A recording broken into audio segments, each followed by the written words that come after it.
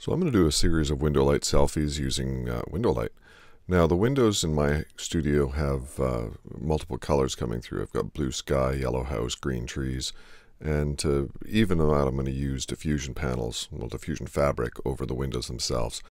The diffusion panel blends the original colors reflected off the objects outside the windows to make them a little more homogeneous so that they're coming through in a consistent color instead of multiple colors. The first setup is side lighting, and I'm using all of the windows. With side lighting, you get this rake effect of light across your subject's face, so it shows the texture more. A concern with side lighting is the texture that's emphasized when you've got light coming in, raking across the subject's face. It will show the pores a little more and the texture a little more. So I'm going to use black garbage bags to cut the light, which effectively makes the light source smaller. And when you've got a smaller light source, you have a little bit more control over where everything is going, where the spill is going, and where the light's falling. By cutting the light, we've reduced the size of it, and we've also moved it forward and a little closer to camera. So it allows us to shape the wrap around the subject's face a little more. My ear is not as lit on that highlight side.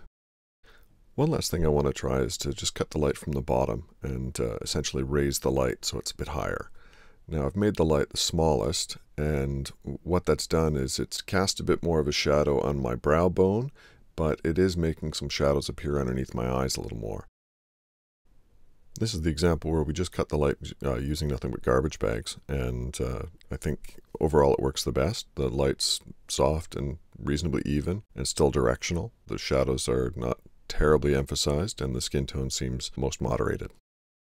And with the largest light source and the greatest amount of rake, we had the light sort of washing across my face, showing the textures and the pores more so than the other examples.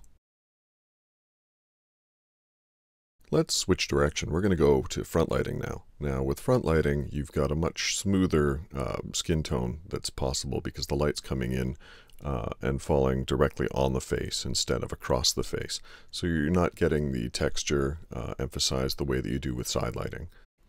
Reflectors. They don't have to be complicated. This is just a piece of styrofoam. This is a piece of white foam core board that was put underneath my chin, and it just reduced the shadows underneath my eyes a little bit.